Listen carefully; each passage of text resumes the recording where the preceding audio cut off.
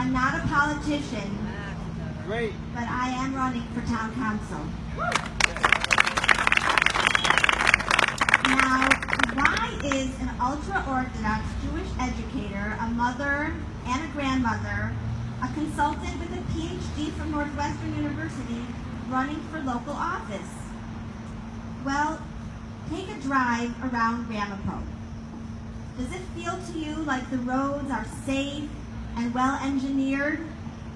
Does it look like new construction has been part of a thoughtfully designed municipal plan? Nope. Does it look like care has been taken to protect natural beauty and resources to nurture the tranquility and spirit of its families? Nope. Now, step out of the car and walk around. Listen to people. Do they sound confident in their elected officials? No. Settled and secure in their future here? No. Do you hear neighbors who trust one another, a welcoming tone to newcomers, civility and hopefulness, and the peaceful coexistence of diverse groups and cultures? No. Or perhaps you see, hear, and experience evidence of a lack of leadership. Yes.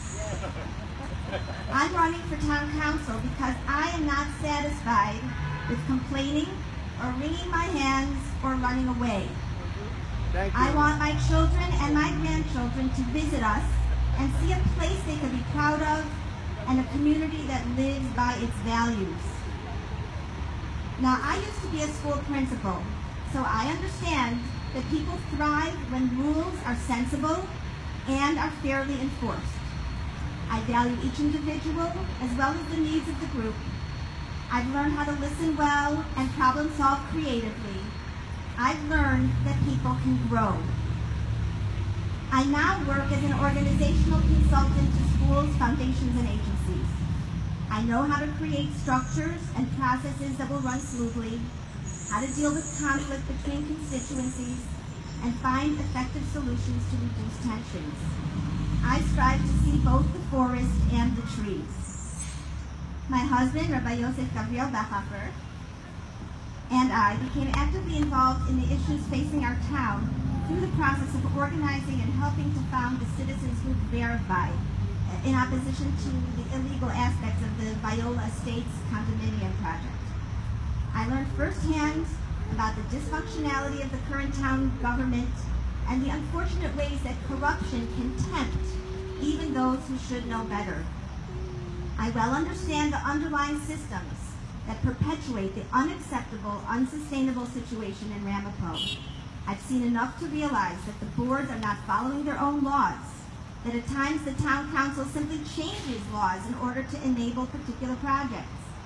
No one is held accountable when projects are built in violation of what they were approved for, and citizens seeking help from officials are given the runaround.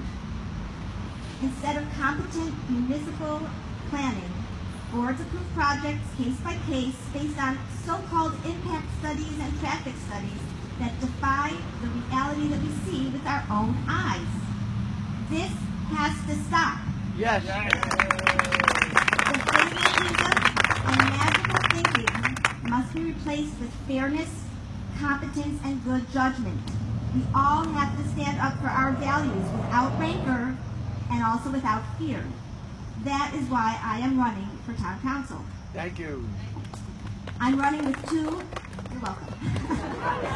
I'm running with two very smart and upright and competent individuals, Bill Weber and Grant Valentine.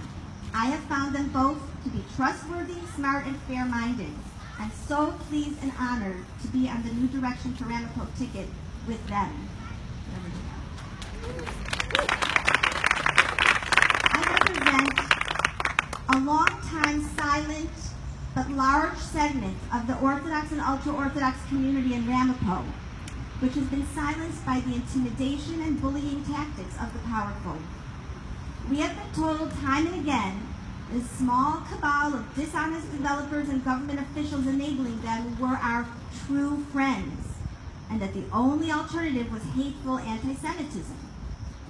But we, like the rest of the citizens of Ramapo, have come to realize that a corrupt government of unscrupulous officials and lawyers who wheel and deal is not our friend.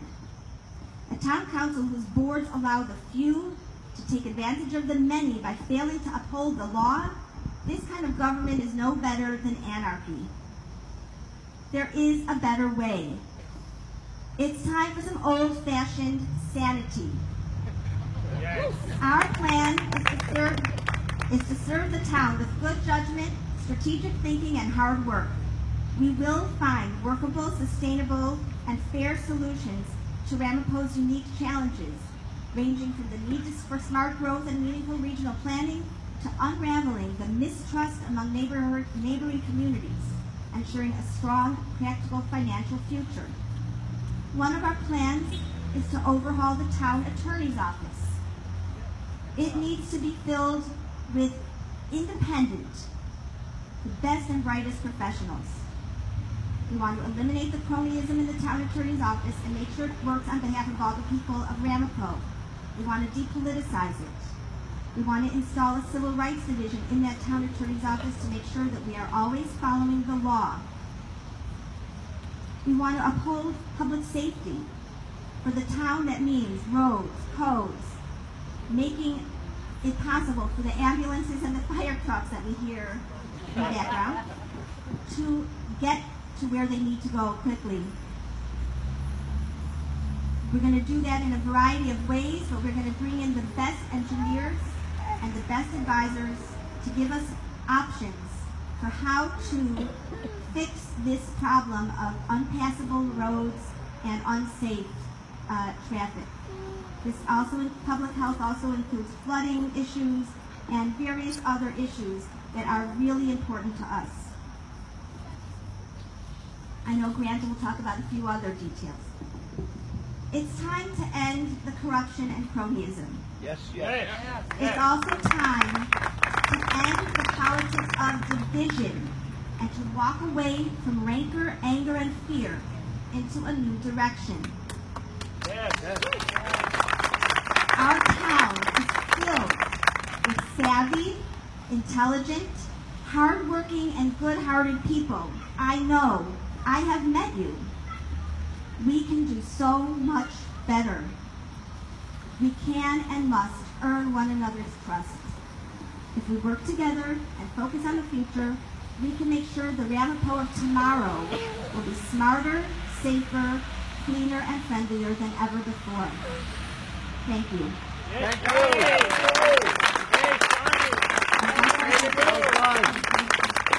I'd like to introduce Grant Valentine, who will speak to you next.